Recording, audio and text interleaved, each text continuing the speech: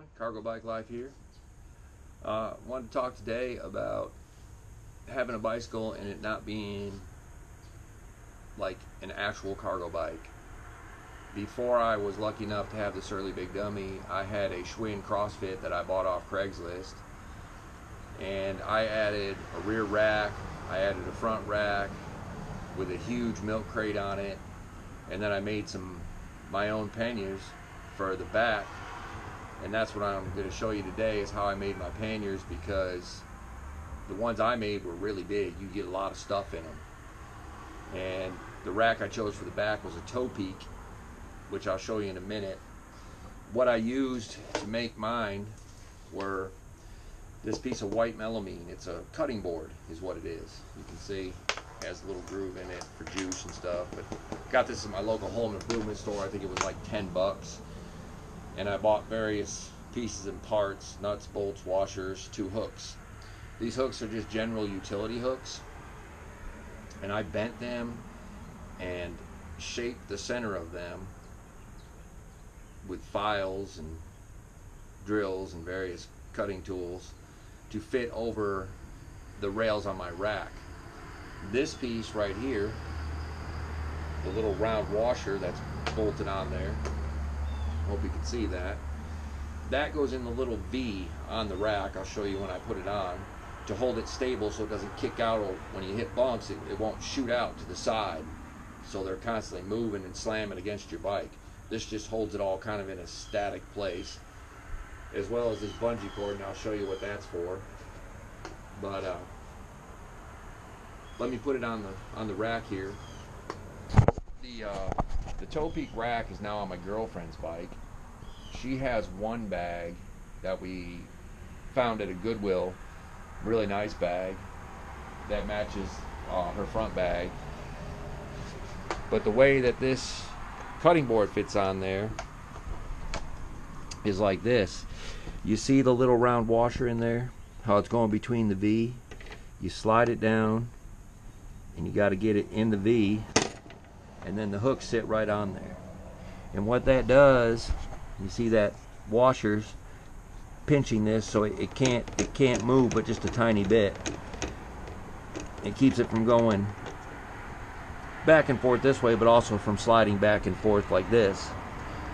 So that's the backer, and then you have the bungee, which I'll show you how that works in a minute. Now, the way that the bag goes on here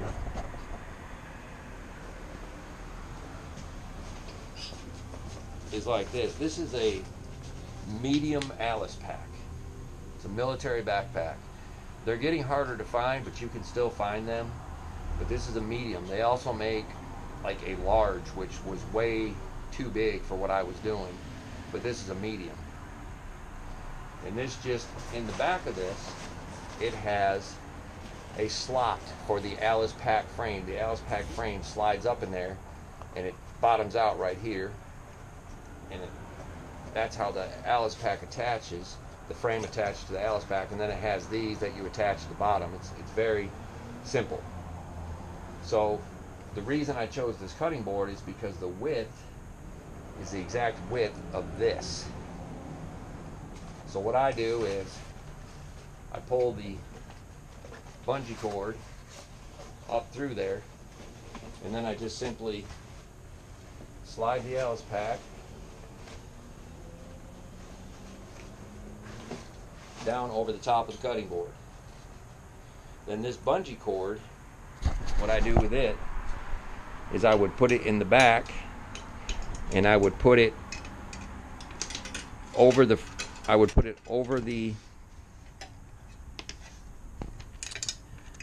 rear rack and fit the bungee cords down through here.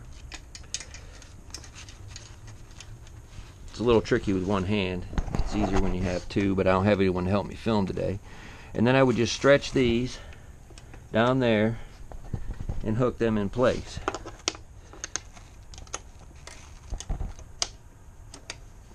Because I hope you can see that at the bottom, that's what that's made for. Those 2 little spaces are made to hook your saddlebag in. And then the bungee cord stretches up, And what that does is it keeps this from being able to bounce out there if you hit a big bump. I never had any problems.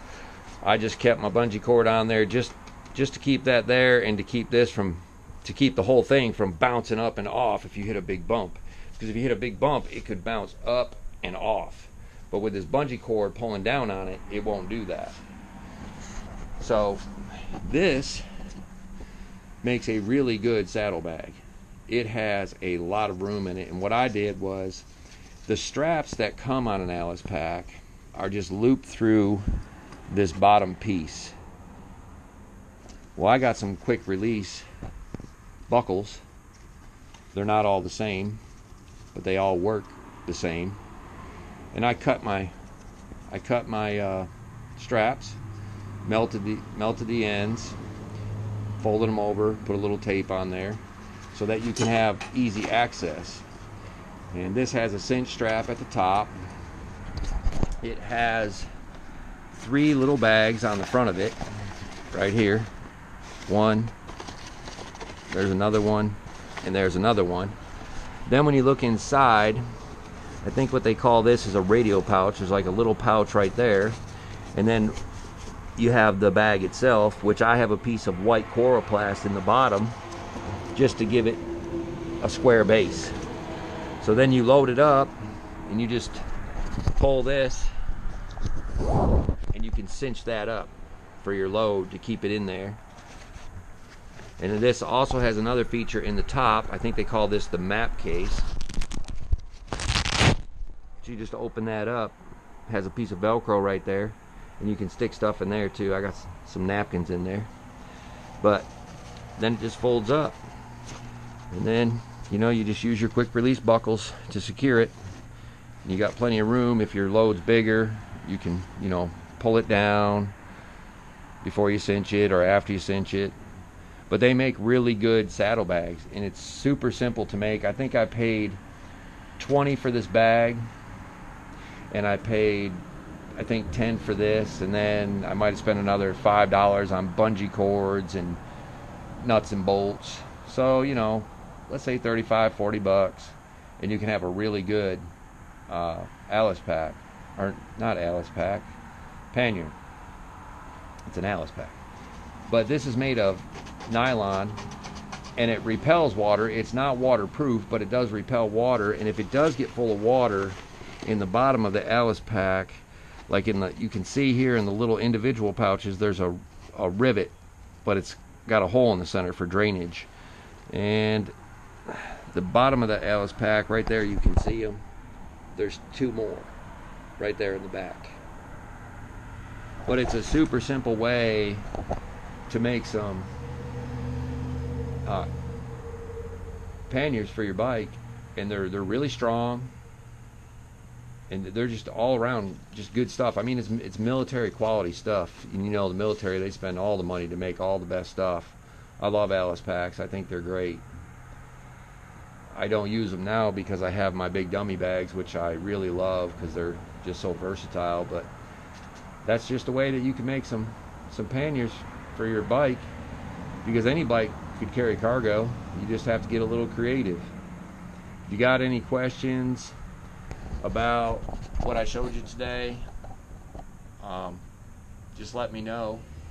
The other thing I will add is, when you make something like that, I didn't put my hooks all the way at the top of this because I didn't want this hanging down past my quick release or past my derailleur. I didn't want it hanging over that. So I kept them up where I could still get to my quick release, and I could still, I didn't want it bumping and pushing on my derailleur, making it change gears on me and stuff. I wanted no contact with the derailleur or the cable. And you can see they come right to the bottom of the rack. So it all worked out really, really well.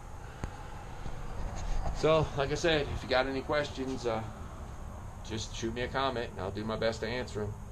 Have a good day, ride safe, Cargo Bike Life out.